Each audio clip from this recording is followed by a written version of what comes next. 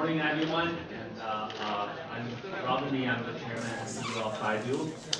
It's a real pleasure to be the monitor of this extraordinary panel. In the middle, we have Bill Gates, the co-chairman of Bill and Melinda Gates Foundation, former chairman and CEO of Microsoft. He's still the technology advisor of Microsoft, right? And on the left, we have Elon Musk. He is CEO and CTO of SpaceX, and CEO and Chief Technology Architect of Tesla, and Chairman of SpaceX. So welcome both Bill and Elon.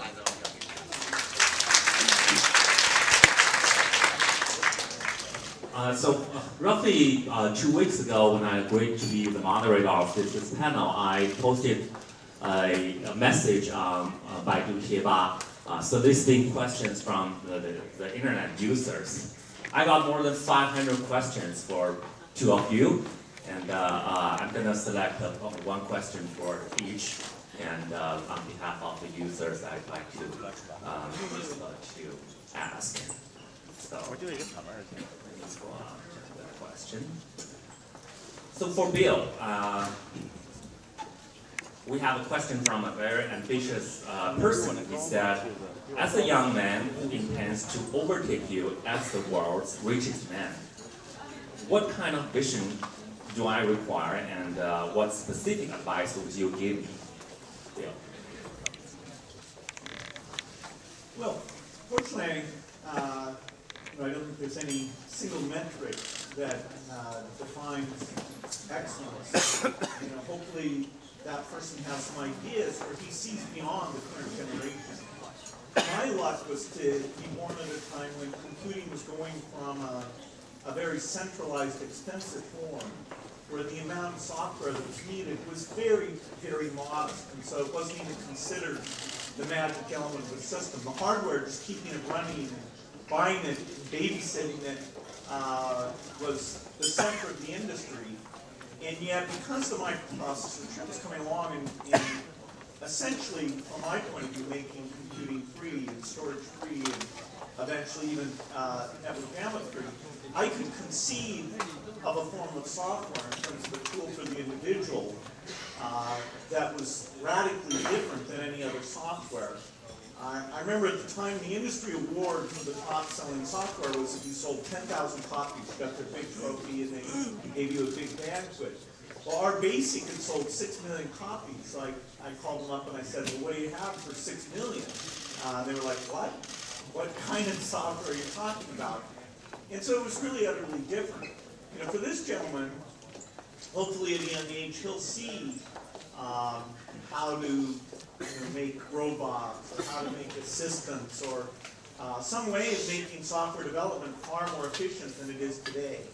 Even though so many things have changed, if you look at, say the code that defines a website, or the code you write for business applications, I have to say, if you'd asked me 40 years ago what that would look like, I would have predicted that it would be much easier to do business applications, much easier to write highly reliable code. So there's an opportunity for somebody.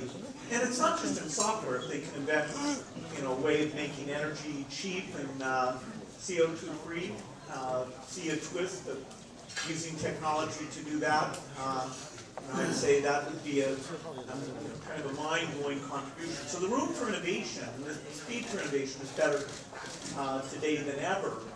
In my case, I didn't sit down and say, okay, I'm going to be better than IBM or something. I didn't have the same confidence that this person had. I knew I loved software. I wanted to mess around with it.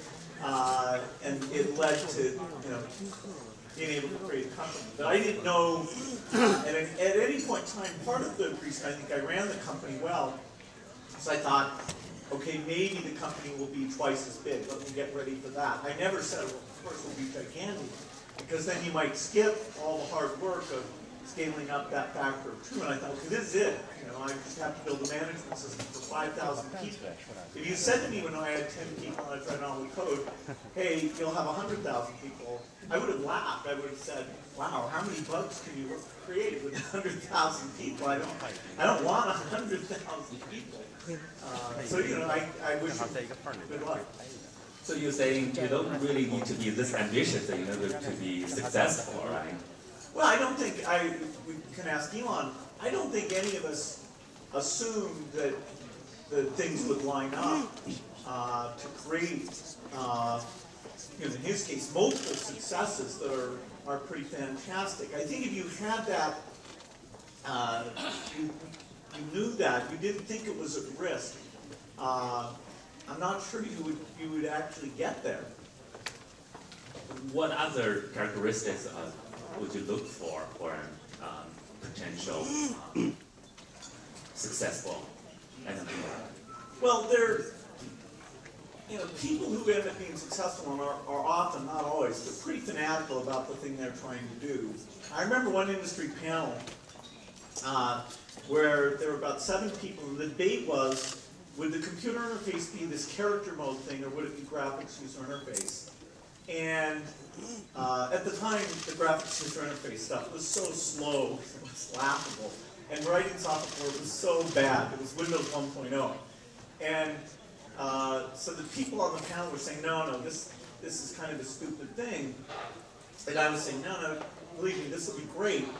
And one of the guys on the panel said that hey, Bill is wrong, but Bill works harder than the rest of us, so even though it's the wrong solution, he's likely to succeed. And that was the best compliment I ever had, was that just by working day and night, I could send the industry in some funny direction. So, you know, I was fanatical in that period of time. That is, I didn't believe in vacation, I didn't believe in weekends. You know, so it turned out that worked for me, that we got our company going at a speed that allowed it to make mistakes faster than other people were, and kind of see those mistakes. And many software companies at the time thought of themselves as a single product company. And they were literally designed to be a single product company. And they thought that their sales were mostly going to be in the United States. We, from the beginning, planned to be a multi-product company. You know, BASIC, I don't know if people have ever heard of that, was our basic interpreter that ran on a bunch of computers, was our very first product. And of course, today, they're still around, but you know, people use JavaScript for a lot of the things that BASIC was used for them. So we had a conception of a very big company, and we knew what we were about was software. Hiring software people and writing lots and lots of software, not a specific piece of software. So that helped us a lot. And we said we're going to have the world's most efficient software factory. Elon has to actually build buildings and buy equipment to make the gigafactory. We said, okay, we're going to have a gigafactory of software, but just with a bunch of guys with better symbolic debuggers and better simulators and compilers and things like that. Now, we didn't get, other companies were also doing that, but we were somewhat ahead in terms of being serious about high quality software development. All right. Question for Elon, also from our internet users. I'm so curious that I'm going to explode. How does Elon Musk have the energy and enthusiasm to accomplish so many great things? It's incredible. It's just too cool. Does he do things step by step? Or does he have huge goals already set for projects that have just hatched? Sure. Well, I think, first of all, I mean, just going back to what Will said, you don't actually expect things to be big. In fact, I mean, at the beginning, I expected that, I thought we would fail. That was the most likely outcome, by far, actually. I thought maybe 10% chance of success for SpaceX, something similar for Tesla. And if you look at the track record of space startups and car startups, it's pretty bad. So it's not from the standpoint of like, wow, if you were to rank order and say, I'm going to start a company, what's like the highest return on investment for the risk? Like right at the bottom of the list of the least desirable would be something in space and cars. It's a graveyard. So still don't want to be complacent at this point, but we came very close to both Tesla, SpaceX, and Solar City all dying at the end of 2008. So yeah, but in terms of how, it's really just that I thought there were these important problems that needed to get solved, and it didn't seem as though anyone was really solving them. With respect to Tesla and Solar City, it's about trying to accelerate the advancement of sustainable energy and sustainable energy production for Solar City, sustainable energy consumption in the case of Tesla. When we started Tesla, electric cars were just thought of as the stupidest thing. They really, in fact, starting a company was, a car company was thought of as stupid. Starting an electric car company was stupidity squared. We narrowly escaped that so many times. So it's not, there wasn't some grand plan. The expectation was there. That was the most likely. But the follow-up question would be, how can you manage so many things simultaneously? 3 companies. Well, I don't recommend this. I really, it's not good for quality of life. And I should emphasize that I run SpaceX and Tesla, but I don't run Solar City. I provide kind of strategic guidance. Fortunately, the team there does an amazing job, and it's like 1 day a month, that type of thing. Tesla and SpaceX are kind of like every day, every weekend, every holiday. Not just as CEO, you're also in charge of technology, products. Are you a very detail-oriented person? We have a really talented team there, so I just want to emphasize that sometimes in fact, most of the time I get way too much credit or attention for what I do. I'm just like the visible element, but the reason those companies are successful is because we have extremely talented people at all levels that are making it happen. I really don't think it's a good idea. All right.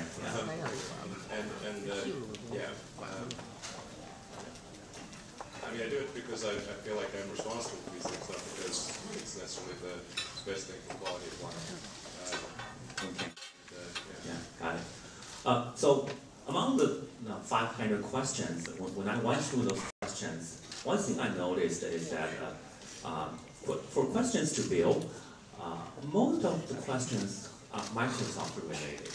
And I understand you spend more time on your foundation than Microsoft these days. Do you really think you are making a bigger contribution to humanity your foundation through your foundation than you did through Microsoft? In other words, let's say 100 years from now, would you rather be remembered as the founder of Microsoft or as a great philanthropist? Well, I hope I'm alive 100 years from now. That'd be nice. They don't have to remember me as long as I get to do fun work like I am now. You know, the biggest part of the economy is the private sector. And when you think, why are things going to be better 20 years from now, 30 years from now, the vast majority of that's going to come out of private sector companies. The digital revolution is at an early stage. And so companies like Baidu, Google, Apple, Microsoft, they're making a huge contribution. The tools that they create that get used in so many domains, just take education as one domain that over time, we haven't seen it yet, but over time that should make ability to connect up to what somebody's learning and what their goals and aspirations are. So this is incredible stuff. And anybody who had a chance to be part of that, particularly to build a good-sized company, made a huge contribution. What I saw was that the most unique thing I could do, starting in my 50s, was to be full-time at the foundation. That is, that there were other great people who could take the mantle at Microsoft. When I was running Microsoft in my 20s and 30s, I always thought, for sure it should never have a CEO over 45, because who could keep up with all this stuff? So then, as I found myself in my 50s still the company was like, oh, I told myself I shouldn't still be here. And anyway, the foundation work, which is in partnership with my wife Melinda, became more appealing. And I was saying to myself, gosh, who's going to work on malaria? It appeared to be more of a vacuum, that organizing science and government to take these problems that are a little bit hidden away in these poor countries where most people don't actually go and see the depredations of malnutrition and infectious disease. And so it appeared like an opportunity that showed up that could take all the skills of organizing people and energizing people in the software evolution now in a slightly different domain, but the skills of running teams and picking scientists and being patient about things that take 10 or 15 years to have a breakthrough. I can take all of that. And so I think for this phase of my life, this is my biggest contribution and the most fun. It's nice when you decide those two things are the same.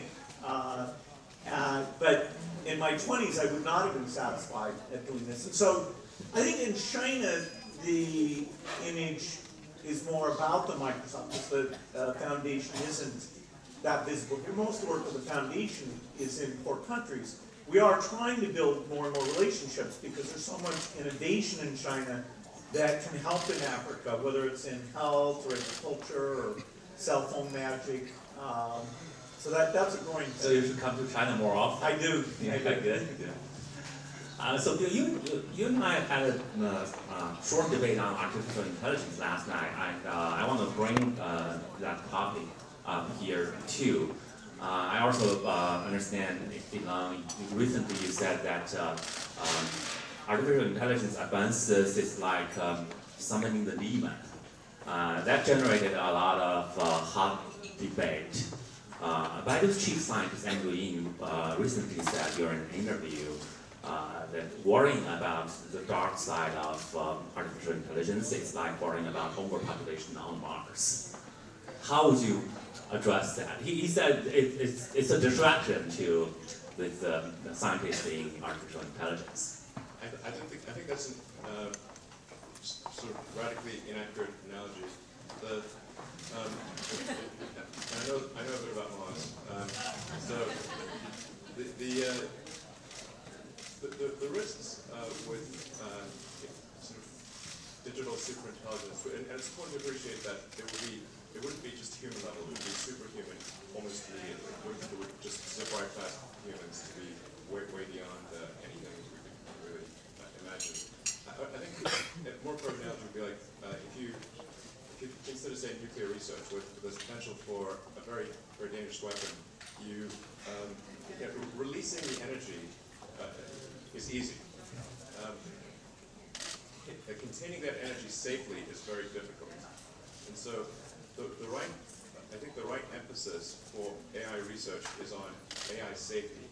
We should put vastly more effort into AI safety than we should put into advancing AI in the first place, because it may be good or it may be bad, and it could be catastrophically bad. It could be the equivalent of nuclear meltdown. So you really want to emphasize safety. So I'm not against the advancement of AI. I want to really be clear about this, but I do think we should be extremely careful, and if that means it takes a bit longer to develop AI, then I think that's the right trade-off. We shouldn't be rushing headlong into something that we don't understand. Bill, I know you share similar views with Elon, but is there any difference between you and him? I don't think so. Okay. I mean, he actually put some money out to help get some work going on this, and I think that is absolutely fantastic. You know, for people in the audience who want to read about this, I highly recommend this Boston book called Superintelligence. But the basic point that Elon just made, that we have a general purpose learning algorithm that evolution has endowed us with. And it's running in an extremely slow computer. Very limited memory size, ability to send data to other computers. We have to use this funny mouth thing here. But it's also whenever we build a new one that starts over, it doesn't know how to walk. It's a really long root process. So believe me, as soon as this algorithm, taking experience and turning it into knowledge, which is so amazing, and of course we have not done in software, as soon as you do that, it's not clear you'll even know when you're just at the human level. You'll be at this superhuman level almost as soon as that algorithm is implanted in silicon.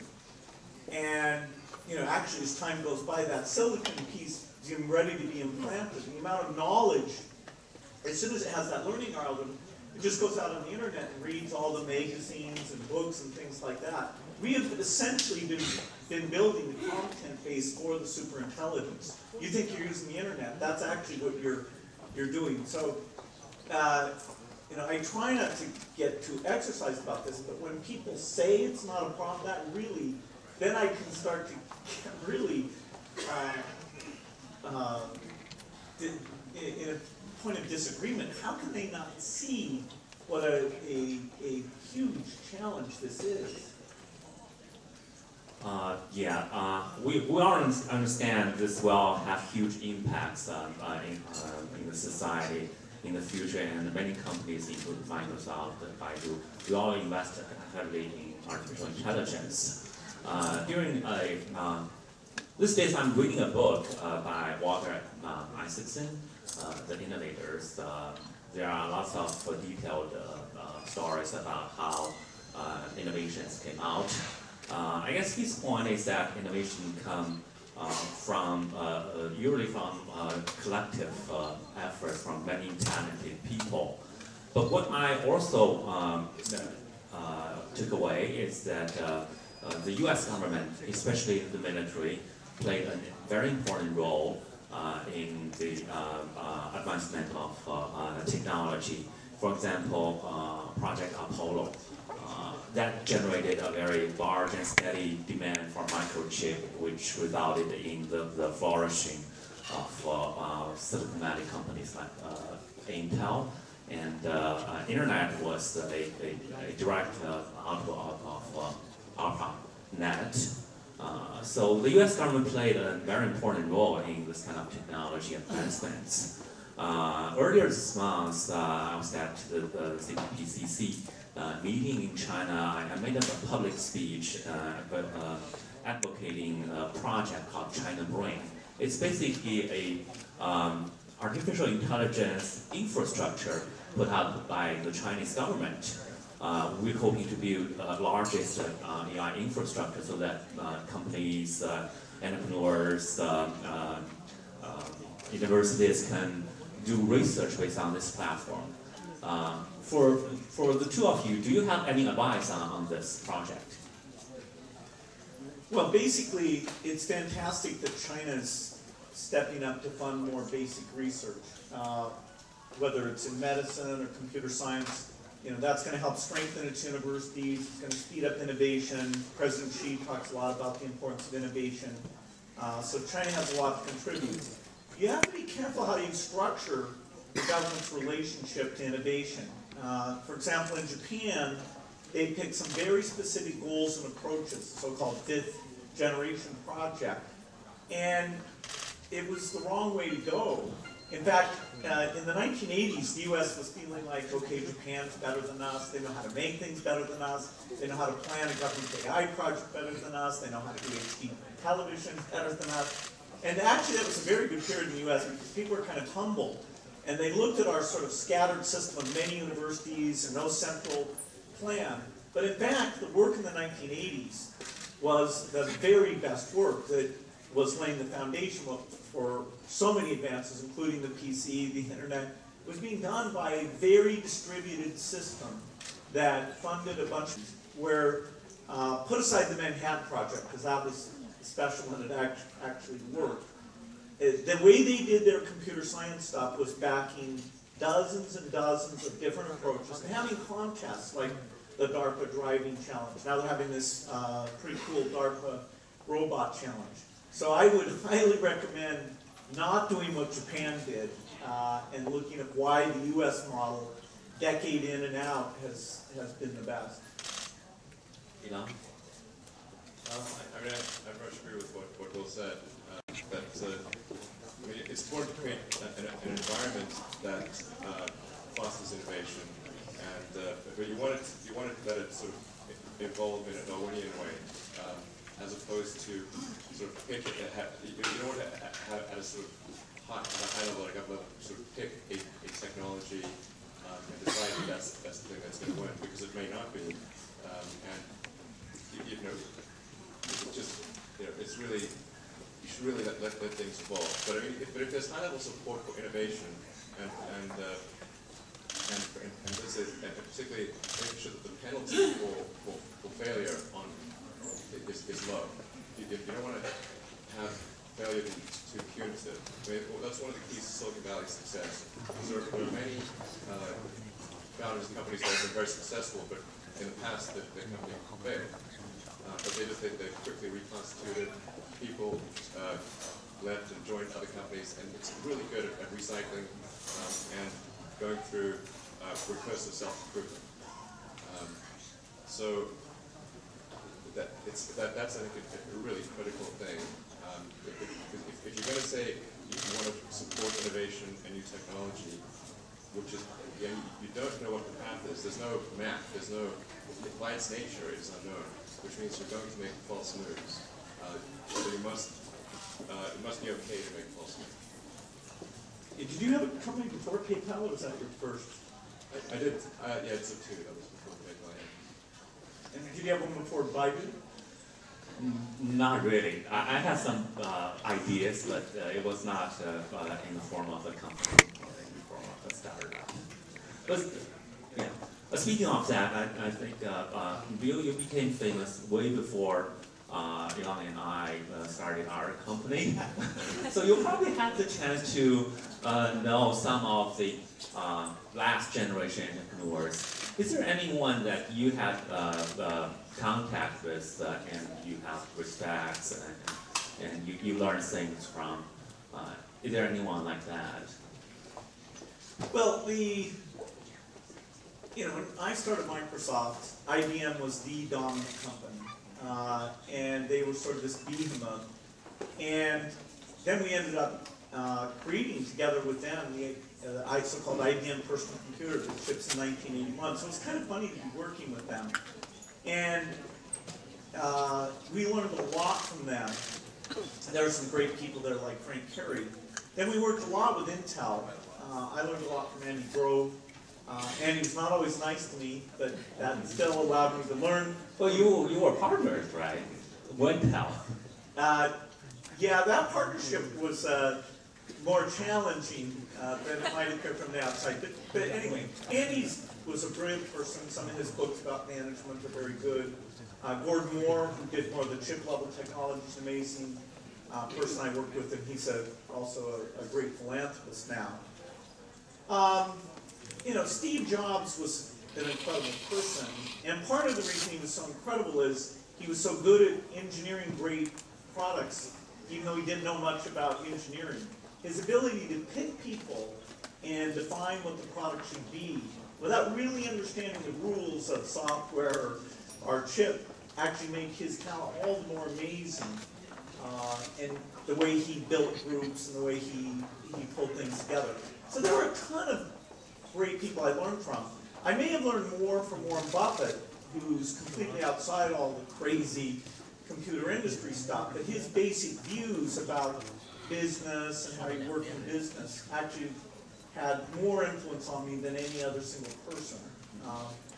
Also, I'd say having the Japanese for customers, even though I'm saying in the 1980s they weren't structuring things well, their emphasis on quality, and Microsoft had about 40% of its sales coming from Japan for 5 of our early years. Their emphasis on quality really woke us up and changed a lot of how we did things. So that was a huge evolutionary push for us. So is there any entrepreneur outside of technologies? Like I know Warren Buffett, but he's more like an investor, right? Any entrepreneurs that you have contact and you learn things? Well, now that I'm in phase of philanthropy, I'm getting to meet a lot of incredible entrepreneurs in a lot of different business areas. But when I was starting Microsoft and people would say to me, you're an entrepreneur, I'd always say, well, what does that mean? I'm a software guy. You know, I didn't wake up and decide, shall I do, I'm a generic entrepreneur, and should I do barbershops or cookies or, oh. So I was a software person. You know, at age 12, I was writing software. At age 13, I was writing software. There was only one thing that I had a chance of being world class at, which was the thing I was obsessively doing from age 11 to 17. And so it's not like I could have started a company doing anything else in the universe. You know, I'm a software person, and then I had to learn, oh God, you have to hire people. Oh God, you have to fire people. That's a lot of fun. You have to do budgets. You have to sell things. You got to go to conventions and have booths and stand there and, you know, flog your wares. So I wanted to have software for myself that would be empowered for myself. And then I had to learn, okay, there's contracts and many things that go along with that. So in some ways, you know, the drive all came from the dream about software, not some dream about, okay, I'm going to have a company, let's just pick an industry and go get it done. Well, it's been some years since you were 13.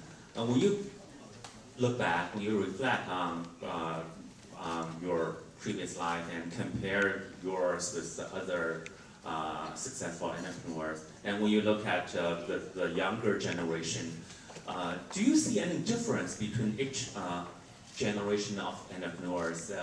I guess there are probably a lot of commonalities among different generations, but is there a sort of evolution that the next generation entrepreneurs are better or smarter or stronger?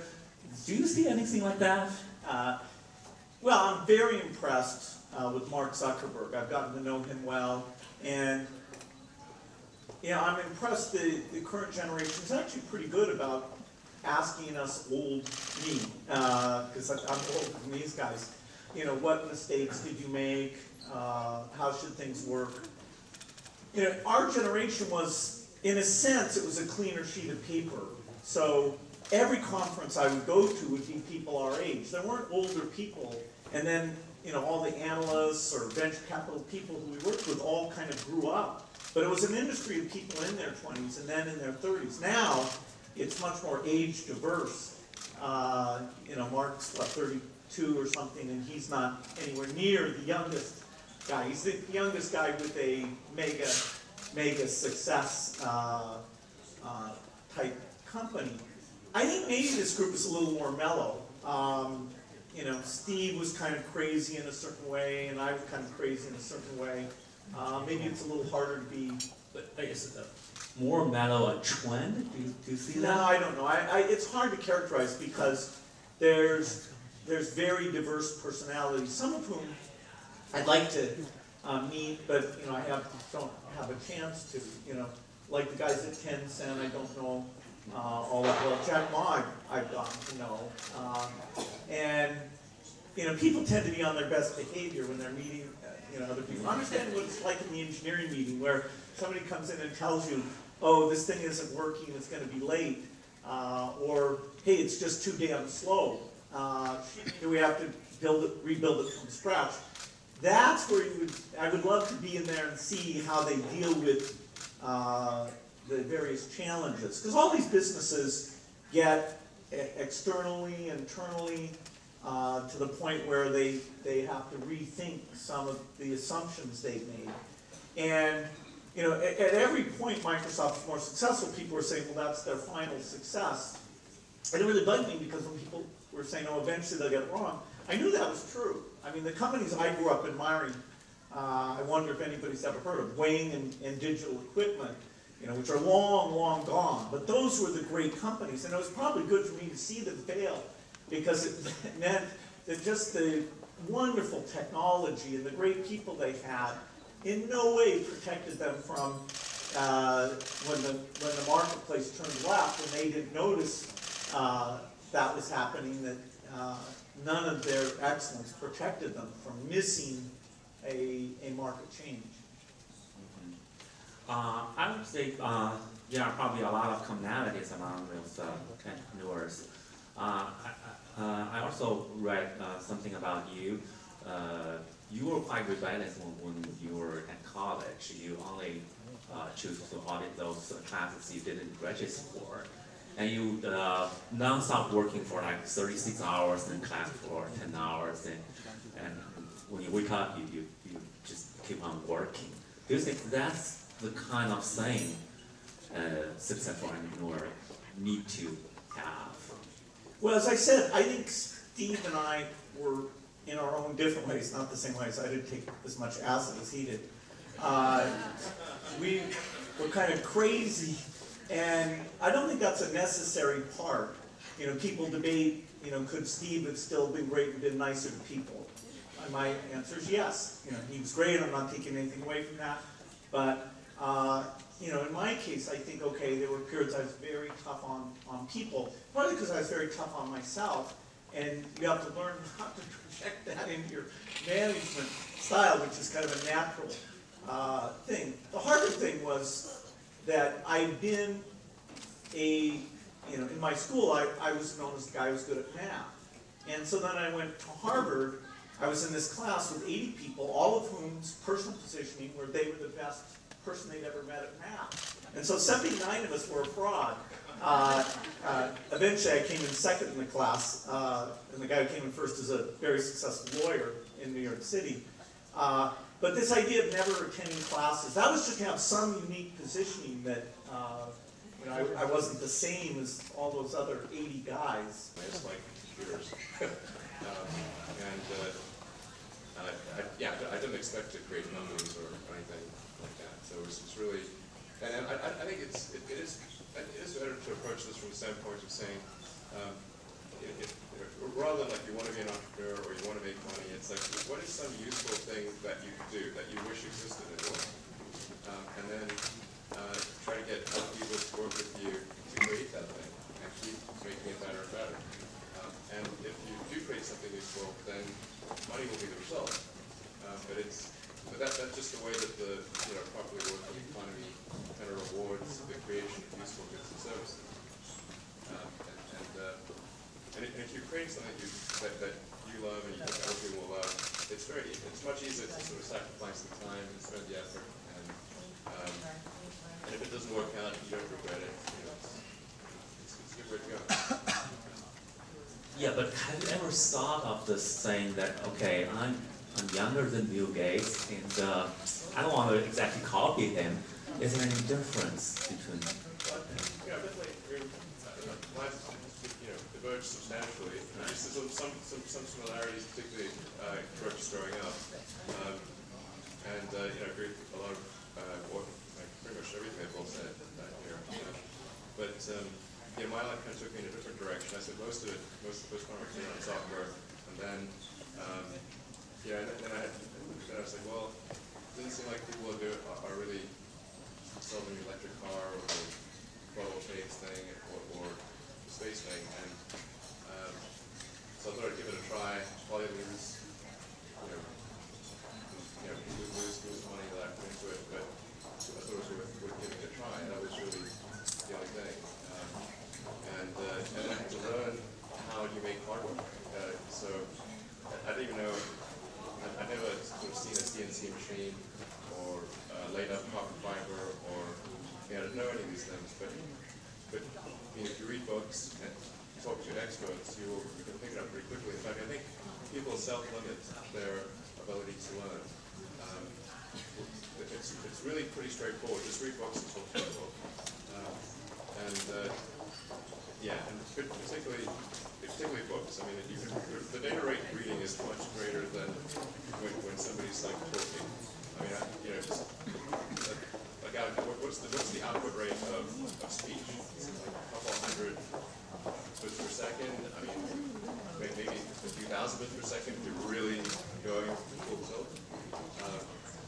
So you can do several times that reading. That's the main reason I didn't go to lectures in college was because the data rate was too slow. So it's like, why are they reading the textbook to me? This is like a bedtime story or something. Ridiculous. All right, since we're at Boao, this is not a pure technology conference. There are lots of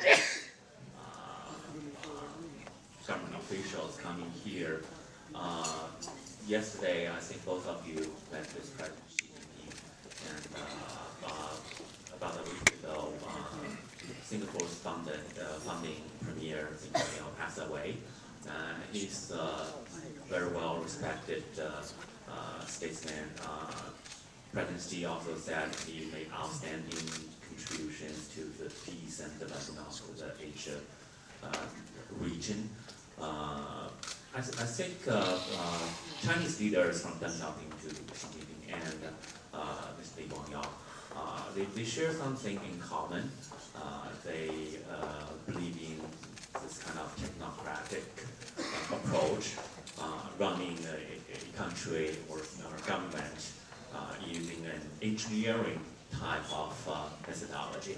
This is very different from the U.S. I think U.S. are pretty much ruled by lawyers. What are the pros and cons in your eyes between these two different systems? Well, I mean, being an engineer, I obviously tend to favor the engineering approach. I think in the U.S. we probably have too many lawyers, and not that there shouldn't be lawyers, but I think we probably have more than we should have.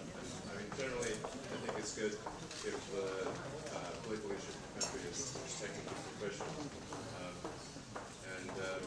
so I'm sort of pro a sort of technocratic approach. Yeah, I think I wish there were more people in the American Congress that were proficient in science. You met a lot of Chinese government officials, different generation of leaders. They probably have more to say about this. Well, I was very lucky that I got to spend, have a number of dinners with Lee Kuan Yew. And he was not only just thoughtful, just the very idea that he would take parts of the Western system and say, oh, this part is good, this part may not apply everywhere, this part he disagreed with. It was kind of bold because, of course, the Western system was succeeding. Basically all the rich countries in the world had followed the Western system. And so the idea that he thought he would do it slightly differently was a huge contribution. And Singapore is a city-state, so you can do things in terms of paying government salaries and excellence there that may not scale up, but what he did was very incredible. What we really want is this mix of democracy and expertise, and no country has that balance right. If you err on the side of democracy, there's certain extreme things about the wrong person getting in power, and if you kick them out, then how do you get new people in?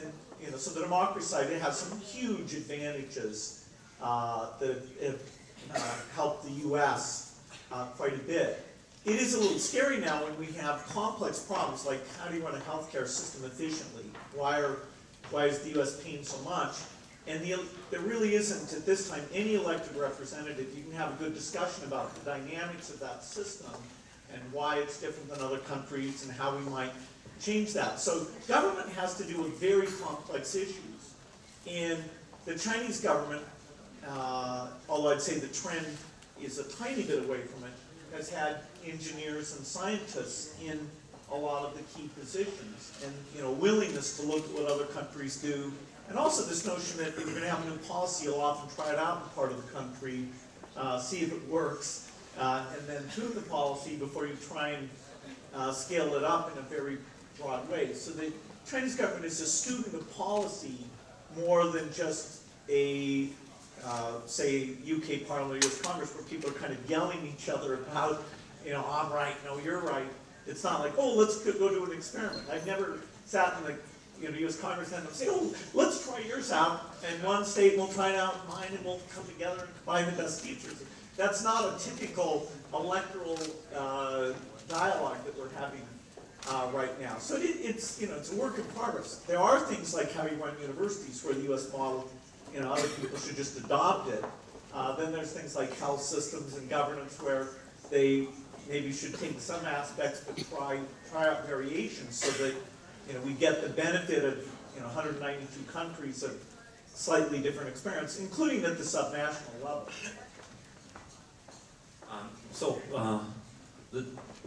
We have a very strong government. They have very strong execution capabilities when it comes to infrastructure, high-speed rail or highways. We have massive constructions, and now it's probably the largest infrastructure in terms of transportation in the world. But when you have a strong government, are you concerned about innovation? There might be things that's too strict that's going to hurt innovation. Well, I think Chinese innovation is going at a very high speed. I think that the government could raise how much it spends on science research even more than it is. It's raising those things. There have been areas like in the media where you have to say why the Chinese market, although this is starting to change, has been behind in terms of media companies and things. I think a little bit the state probably deserves, as a little bit of the reason the media sector hasn't come further along. But in terms of things like how do you make energy, the state policies are not holding back somebody, figuring out some big invention. In fact, I have a company, a nuclear power company called TerraPower, that really China's the most natural partner for us with the breakthrough generation of nuclear, because China's a lot like the United States was in the 1960s, where the idea that you want to go forward and do new things, it's very clear. The idea that the status quo isn't where you want to be. The U.S. today is very careful that, hey, we're pretty happy with the current conditions. So if somebody wants to build a new building or take some new approach, there's a lot of maybe no. And there's like 5 levels that you go through. Maybe no, maybe no. And so it's, whereas the bias towards moving and doing new things, which has a small downside but a huge upside as well, I'd say in terms of breakthroughs in some areas like nuclear, it's more likely to come out of China than almost any other place because of this bias towards doing big projects. And in the 1950s, 1960s, that was the U.S. In the 70s, it started to be Japan. Korea took on that role, and that big engineering bias is great for the world. So you are very futuristic. Let's say 50 years from now, how would you envision a conference like Boao be done? Do you think we still have to come to the stage and meet face-to-face, or is there a better way for people to communicate at the conference? The airport will be closer. I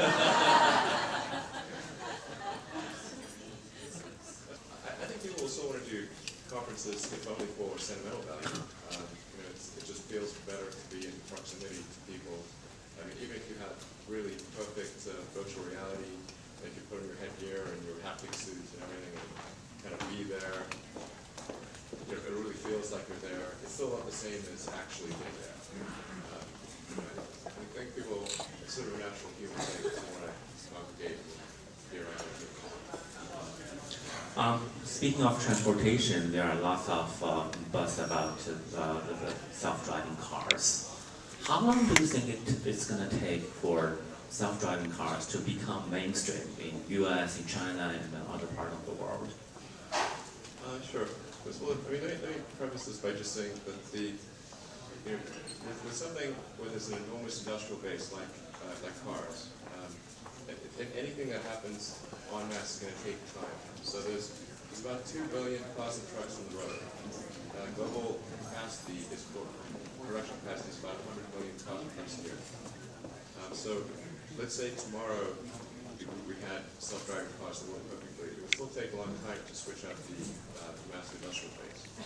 It would take 20 years if there was the same number of cars and trucks. There's probably some smaller number of cars and trucks and things are autonomous, but it's still will still take a while. So I think, but to answer the question, say where do I think the first production self-driving car will exist that people can buy? It's probably, well, in terms of the technology working, I think we're not more than 5 years away from having cars that are way safer than humans. Yeah, but for mainstream adoption, there needs to be laws and government support. Sure. That's why I said from a technology standpoint. Right. So, well, the point at which you have the technology working, then you have to convince the regulators that it's truly safe. So you'd be effectively running large fleet cars in shadow mode where there's fully human driving, and you evaluate what the narrow AI on the car was doing compared to the human actions, and then you'd be able to statistically prove that the narrow AI on the car would have been safer than the person. And it's going to take at least 2 or 3 years. So from the point at which it actually works, I would expect that there'd be some delay in the regulatory approval of at least 2 or 3 years. Yeah, I might point out to that is that it won't be monolithic. That is, companies like Microsoft keep coming in all the time saying, we're going to do the most advanced city in the world. Well, now it's clear, if you want to design a city that assumes that drones are allowed to deliver things and come up with ways of sort of onboard client-side collision avoidance, and you want to assume you need no parking garages because these self-driving cars are around, we should have a few dozen jurisdictions in the world to decide to get out there in front, get the benefits and the challenges of that, just so we get hundreds of millions of hours of this software seeing the ball come into the street and all that thing. Some pioneers there's some downside with it. But so that's why it's good we don't have one government. Even in China, they should pick some places and have super liberal rules. So I think we're a few years away from having, say, a dozen jurisdictions say, let's just go for it and design this in. And then in a decade, we'll see the benefits as well as a few of the problems. So besides the government, is there any other factors or type of people who need to be prepared about this, driverless cars? What kind of preparation for people like us need to have? Well, the benefits are mainly when you design a city from scratch, assuming that you get this thing. We don't have that kind of luxury in most cases. That's right. Running mega cities, and how can we smoothly transition to that kind of Well, society? you can have a regulatory environment where things like Uber are allowed to come in. Uber's a form of a driverless car. It's just using sort of on-demand human labor to efficiently provide that service. And so you think about Uber for everything, the way we use capital equipment, and it's pretty exciting that the very market mechanism of when resources should be used in a different way was very inefficient until we had this digital template. And now we're seeing that the matching of I want to use an asset, I have an asset, has been amped up. That matching function is way less friction now than ever before. So it's changing a whole ton of things about capital goods and labor usage. So, Elon, do you see Uber as a partner or competitor? Or what's going to happen when nobody needs to drive the car? I think that, neither a partner or a competitor. I mean, we're just making cars. So, like, Uber can buy the cars, other people can buy the cars, repair. And they'll gradually get more autonomous. But again, I do want to emphasize that the point I made about the industrial-based switchover means that this is not going to be an overnight transition. It's literally impossible for it to be an overnight transition. Because 2 million cars and trucks, 100 million new cars and trucks made maximum capacity per year. So we should be panicked about what are we going to do? All these people, like, people will lose their jobs the moment a self-driving car arrives. It's like, that's impossible. Self-driving cars. They work for one. But yeah, I mean, things will be autonomous. Who knows what will happen in that environment? Uber may prosper or they may not. Yeah. Well, 1 hour is a very short time, but I think we covered a lot. We talked about history, we talked about future, and I think in a lot of times history can tell us what the future will look like, and I sincerely hope that our generation can learn from the history and make contributions to the next few generations so that they can benefit from our effort. And with that, I thank you all both for coming to this session. Thank you.